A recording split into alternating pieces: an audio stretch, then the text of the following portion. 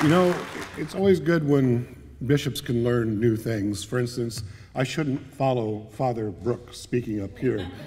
What a great testimony. Thank you so much.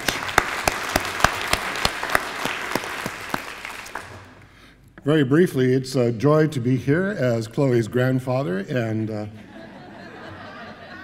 Stephanie and I have just taken great delight in making our transition from the Pacific Northwest down here to the great state of Texas and Arlington and our new church family. Thank you for your welcome and your prayers. It's meant so much to us.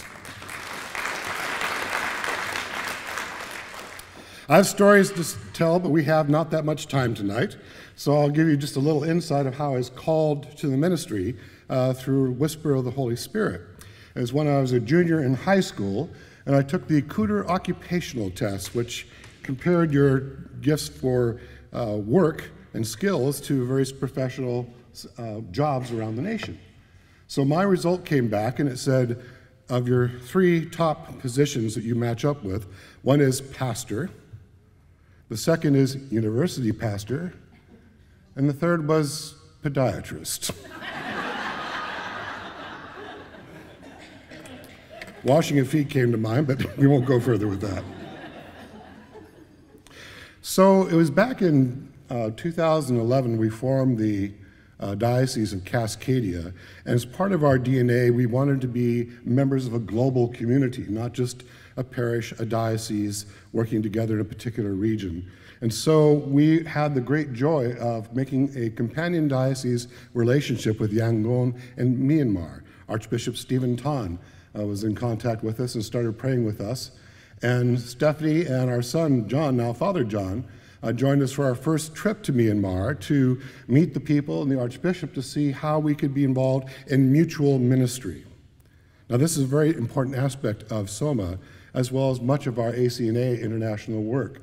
We are part of a biblically faithful global Anglican movement.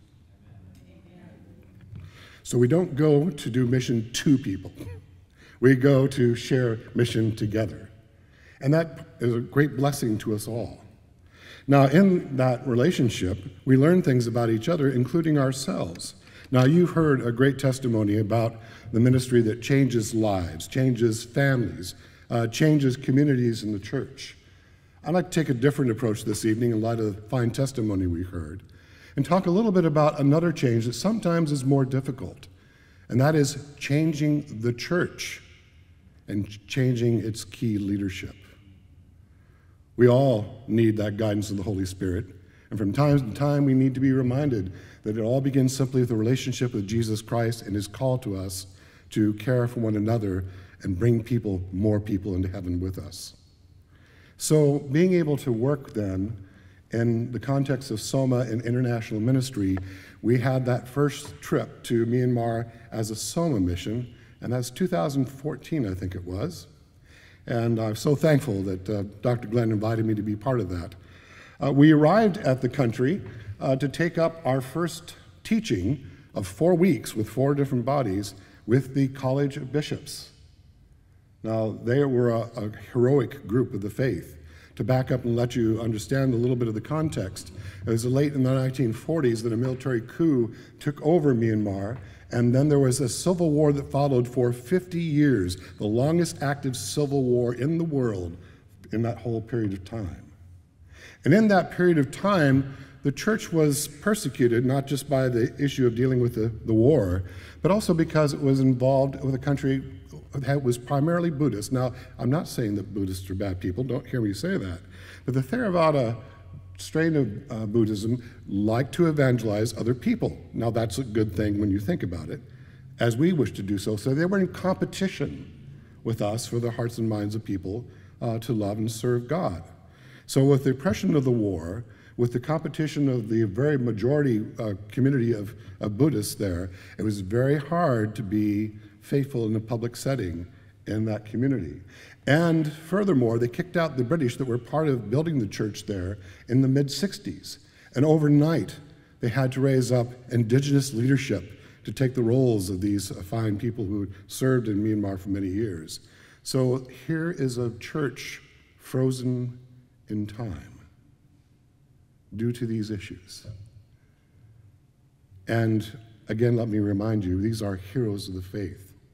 When you came into the community of Myanmar at that time, it was very oppressive. There were soldiers with automatic weapons on every street corner. They had signs saying, "Do not talk to the strangers." The people there had a sort of a downcast demeanor when they're on the public streets and so on, until you walked through the church doors. And then you were able to receive the love of Christ, the great warmth that comes from Burmese people that they're actually very famous for outside of the last half century. So it was in the context again that we came and met with the College of Bishops. And they had, as I said before, a leadership that was frozen in time. They were so hierarchical that the bishops really did not interact much with the laity. In fact, it was very odd for a lay person to come up and shake the hand of a bishop. They were so frozen in time with their hierarchical leadership that the clergy were people that they directed, but in a way that was perhaps not as pastoral in our modern day that we would like to be receiving care from bishops. And the Archbishop Stephen Tan said, "I'd like us to move past this cycle. Please teach our bishops about healing ministries, about forgiveness and reconciliation. Please teach them about discipleship and collegial ministries." And so we began to work with them and teach them these things, and it was almost like a dam broke. They were so overwhelmed with the new possibilities that they had not been comfortable even examining, that they said to us at the end of the session, "Please come and teach our clergy and our people in our diocese." They had a change of heart. They had a change of calling with how they were to be leaders of the people of God. Now think on this. I can go and have a Bible study with 5 people in Yangon, and they would have transformed lives, we hope and pray. And through the Holy Spirit, they would meet maybe 5 more, 10 more people and share that love. But when you have 5 bishops whose hearts are transformed, you're impacting thousands of people through how they lead changed leadership and life. 70,000 people, no doubt, received the impact of the teaching and the movement of the Holy Spirit from that week with the bishops. Isn't that extraordinary? It's miraculous. So to have a more personal example of that, we went to the Diocese of Mandalay. And by the way, have any of you heard of the movie The Road to Mandalay? We just dated ourselves, I know. So Mandalay is this beautiful city in the center of Myanmar, and it has a very rich history. And they have a cathedral church that's absolutely gorgeous. And they had just had an election there of a new bishop. Now remember, I said they're frozen in time, and they had all these challenges to bishop and priest and laity relationships and how they work together. There was division in the diocese. There were factions amongst the people there. This is a young bishop, and the older priest said, "We're not so sure you're our bishop," even though he was elected. So it looked like there was going to be some very difficult times ahead for the people of God there. And in that time, led by Dr. Glenn, our team prayed about that and discerned that we needed to change some of the focus of our teaching. And Glenn led off with a wonderful Bible study on reconciliation and forgiveness and unity, or call to be one in Christ. And then the next step was that we developed with them a process of going through and making a covenant with one another about how to be in unity, how to love each other, to serve God in a united mission for Christ, rather than being in divided and conflicting factions. And they signed it after voting for it unanimously.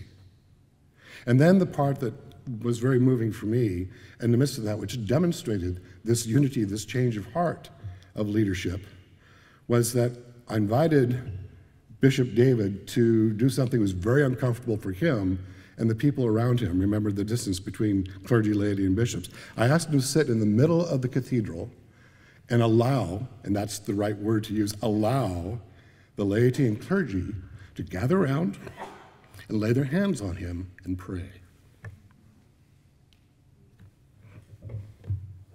Pray for their bishop. Now, what happened was very moving, because I expected our timid Burmese people who don't like to speak out loud in groups like this, especially the laity in church, to maybe bravely give 1 or 2 sentences of prayer. What happened was the cathedral exploded in prayer. The change of heart in that diocese was demonstrated by the fact that that diocese grew over the next few years and birthed 2 new dioceses. That is the impact of the movement of the Holy Spirit for a change in the hearts of leaders of the church. Very powerful. Now, another more personal story of Mandalay is where I learned a few things about the movement of the Holy Spirit in my role as a bishop. We had a healing service that was called for, and I hadn't been part of a missional healing service before, so this was a new experience for a rather young bishop. And I went up to Dr. Glenn and I said, what does this look like? What's involved? And he said, well, we'll have probably a few healings, maybe a couple of deliverances, and cast out a few devils. And I said, oh, well, that's rather interesting. And my interior voice went, they didn't teach us this in seminary. So I said, well, how do we get ready for this? Well, we pray, we do preparations, and then we'll go up and see what God provides for us, and the Holy Spirit will do working through us. Well, that's well and good. So I reflected a little bit more. Not only did they not teach us this in seminary, but I had no idea how you cast out a devil. I can, deal with a dog in the yard, but this was new to me. And deliverance sounded like volunteering for Meals on Wheels. So I was truly a deer in the headlights. I tried to cover that as best I could. I said, well, let's see how we will do this. And using this calm exterior while I was panicking inside, I said, well, Dr. Glenn, why don't we do this together and model ministry of laity and bishops working together? And my inner voice is going, oh, please, Glenn, work beside me. I don't know what I'm doing. So he was very gracious and went with me up to the altar rail. Now, of course, the first persons that came up were 2 men. One was deaf, and the other was his friend that brought him up to the rail. And we could understand, of course, the gentleman wanted to be healed. Then we got the story about how he became deaf. You see, he was a bit of a poor man, and his son was deathly ill 5 years before, and they took him to doctors and clinics and hospitals. They tried many, many things, and he was never healed. Nothing happened to save him in this. So the man, who was a Christian, finally broke down. He took his son to a witch doctor. And the witch doctor did his machinations and invocations and such, and he cured the son. But instantly, the son's devil went into him and struck him deaf. He'd been deaf for 5 years. That's rather extraordinary. So they come forward and they are asking for healing from the leaders of the church. Now, I'm sitting there again, as you have had a taste of, like a deer in the headlights. And I was praying to God, whatever shall I do? And somehow in the midst of that prayer, it changed because God spoke to me and simply said, you are my anointed apostle. You are the spiritual authority here. You must proceed. So I dared to go where I had not gone before, not quite sure knowing what I was going to do. And it's interesting how God works in these scenarios. Actually, I wrote this pattern down. You could help me with this in just a moment here. I certainly needed all the help I could have at that time, I'll tell you now. All right, so let me pull this up.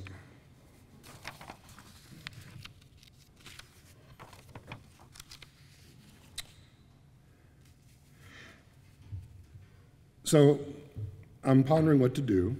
I asked the Holy Spirit to guide me. I have Glenn riding shotgun for me to help me out. And then as I was praying, now you can say these words, it occurred to me, you ready? It occurred to me, very good. So it occurred to me, all together, it occurred to me that before dealing with this, I needed to pray that God would protect this deaf man's family and us as well. So in this case, we wanted to pray a prayer of coverage so that if the devil jumped from person to person, as in the pigs of Gadarene, that we would be covered and safe. Ready? Then it occurred to me, that he should confess that he should not have gone to the witch doctor. Instead, he should have sought God's healing love. His friends translated all this by shouting into the man's ear, who eagerly nodded yes. And after confession, I prayed the absolution that God would forgive all his sins, to restore and renew whatever had been corrupted by the devil and restore him to new life in Jesus Christ, which is a prayer of our baptismal services, by the way. Ready? Then it occurred to me to pray the prayer from baptism. Almighty God, deliver you from the powers of darkness and evil and lead you into the light and obedience of the kingdom of Jesus Christ. And with the help of his friend yelling in his ear, we led him to reaffirm his faith in Christ. Then I anointed him with holy oil, and Glenn and I laid hands on him and prayed for healing. At first, he only recovered part of his hearing, so we prayed some more, and his hearing was finally restored. Thanks be to God. Amen. But, my friends, how did it occur to me to speak this way? How did it occur to me to address these matters as a leader, a bishop of the church, for which I'd not been trained to do these things? Well, we realize, of course, that what we're able to do is by the grace of God and not by our own knowledge and strength, isn't it? So I have a part 2 of the story. I'm going to invite Father John to come up and share part 2 of the story.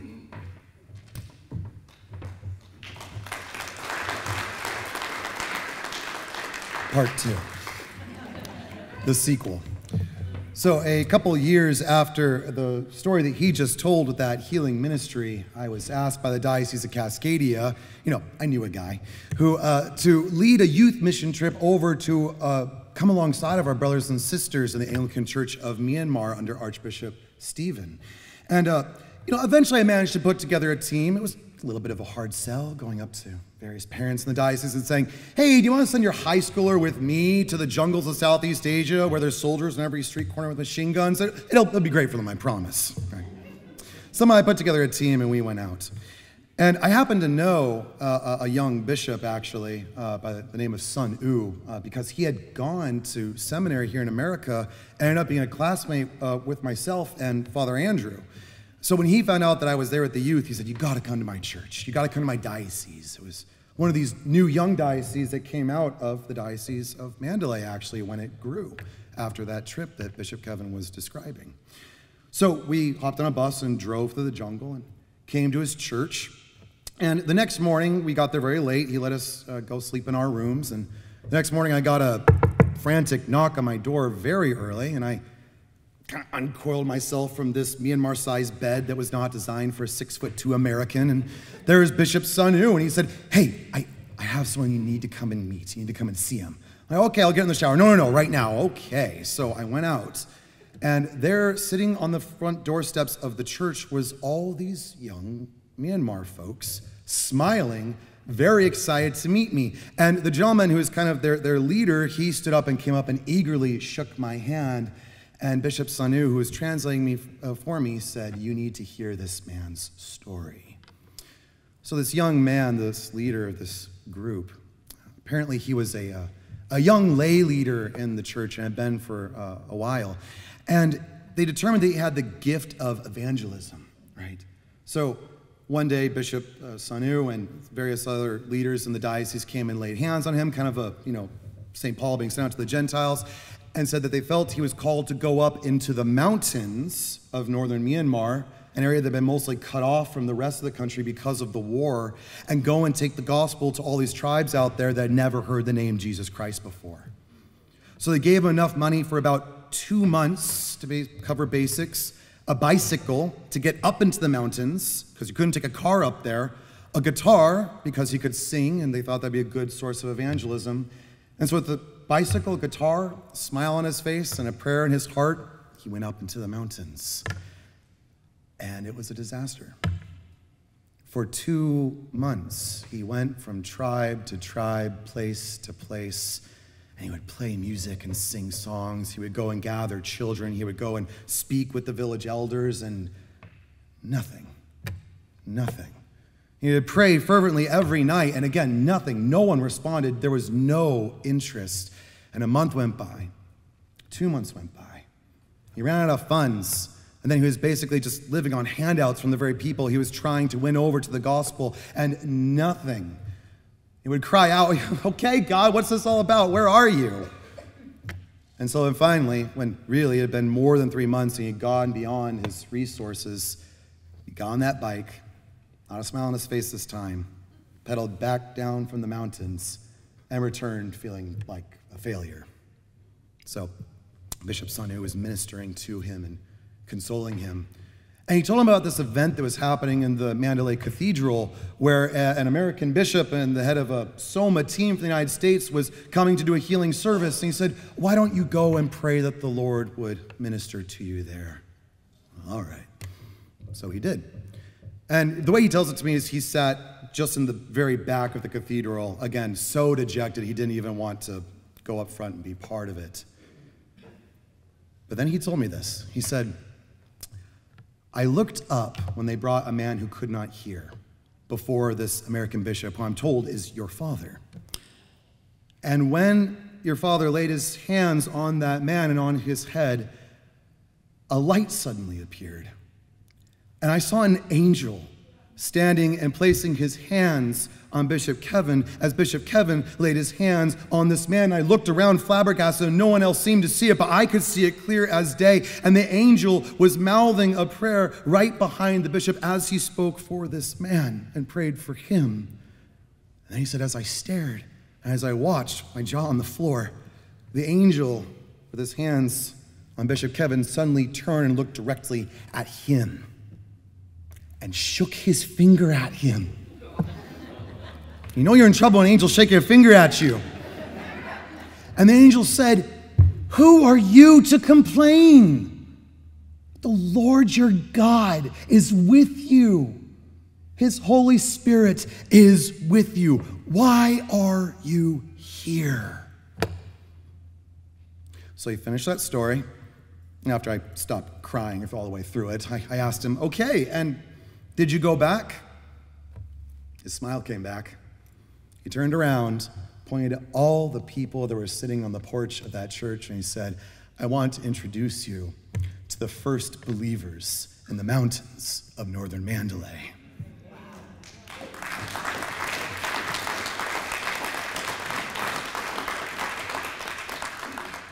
And just to show you how God works in mysterious ways, it comes full circle, because the next thing I said is, "I gotta go wake up my youth. Can you tell that story again?" And the blessing spread from there.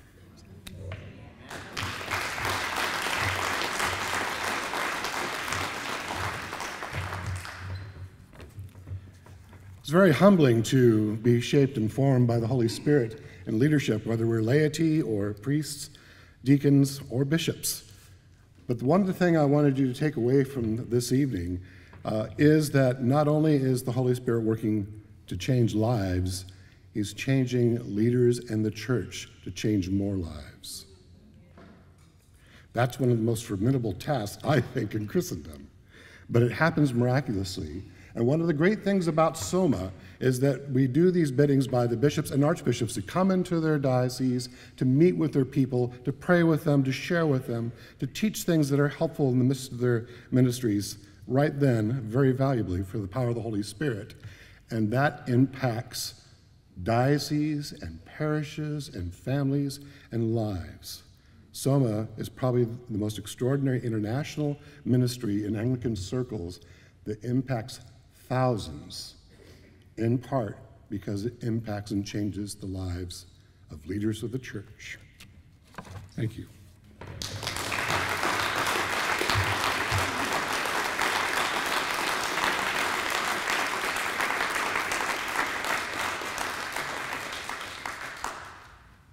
I want to thank you for